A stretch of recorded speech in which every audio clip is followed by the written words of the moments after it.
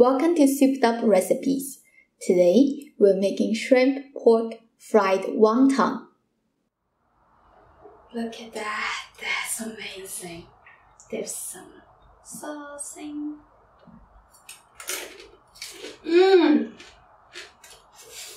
Oh my god. Seriously, that's the best wonton I have ever had. Super crispy. Let's do the filling first. I'm using 2 types of protein today. You can use whatever you want. First, 8 ounces of ground pork. Just put that in. Here are 8 ounces of peeled shrimp. I already cut it into smaller size.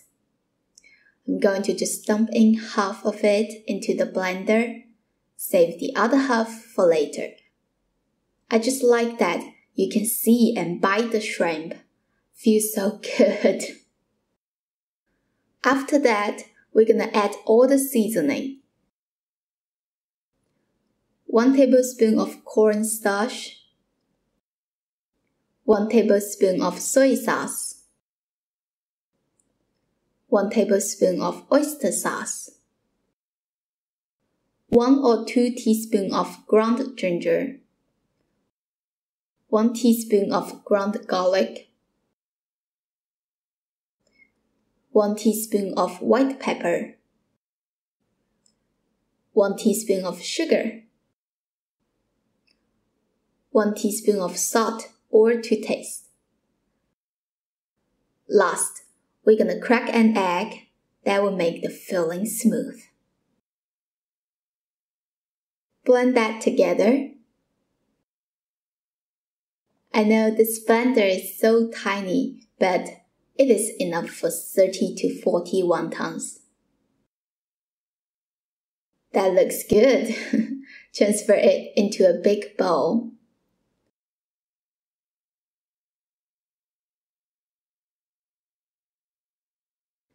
This is the texture you are looking for. It is sticky and smooth.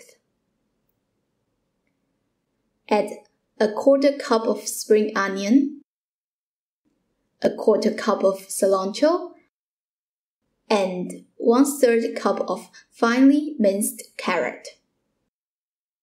Mix then. You can cook small amount of the filling into the microwave and taste it, see if you need to adjust it. After you're sure about the taste, you can wrap your wonton. I make this many times, so I know it is good. Before we start making the wonton, one more thing. Make the slurry as glue. This will make sure your wonton is safe. They're not gonna be open during cooking. Now it is the time to make wonton. I like to put some flour on the board so they don't stick to each other. When you buy the skin, you want to buy the thin ones. It tastes much better. You can make your own wonton skin, but it is not easy to roll it as thin as you buy from the store. Put some filling on the skin. Don't put too much because wonton skin is really thin and easy to break. I put a little more than a teaspoon. Okay. Then put the shrimp on top of it. Does anyone ever get frustrated when you closing the dumplings? So some people just roughly pinch the edge together. That is how wonton came out actually. But I like to fold it nicely. It looks better.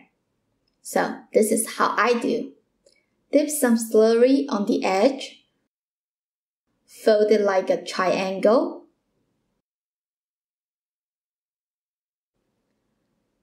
Push out the air and pack it tight to make sure it won't open when you deep fry it. Make a curve so it's easy to fold. Then you glue the end and pinch them together. Look how cute that is! My favorite way to make wonton. Not that hard, right? Just finish them all. If you want to save some, then you can cover it, make sure there are space between each other and put it in the freezer. It will last a couple weeks. Do not defrost when you want to eat them again. Just steam, deep fry, or boil directly. Okay, let's fry it. This is how I test the temperature. Put a tiny piece of wonton skin. It will sink to the bottom. You just wait until it flows to the top. If you see a lot of bubbles, that is perfect. Put in your wonton one by one. Be careful, don't burn yourself. Push them a little bit just to make sure they are separated. It is really important to get the right temperature. You see all that bubbling? That is actually the steam coming out, so the oil won't get inside. But if the temperature is too low, then the steam is not strong enough to push the oil out. Your wonton will be oily. After a few minutes, all the wontons flow to the top. And you can feel the skin is getting crispy. So you can take it out. I know, the color doesn't look right. Don't worry, we'll fry it again. Just let it rest for about 5 minutes. This is the second time we are double frying it. Just put it in. If you get the temperature right, it will literally just take 15 seconds to become golden brown. I'm going to just let it fry a little more to get it really crispy.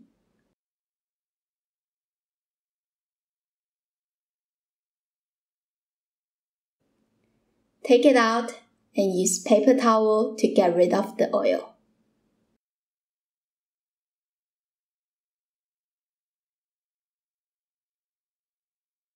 Now, let's make the sauce.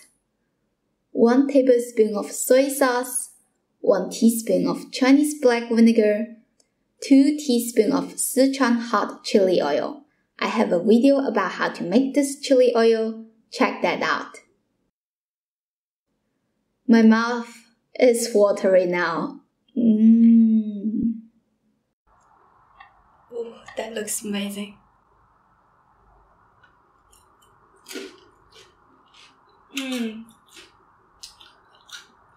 The skin is so crispy and the middle is actually really soft.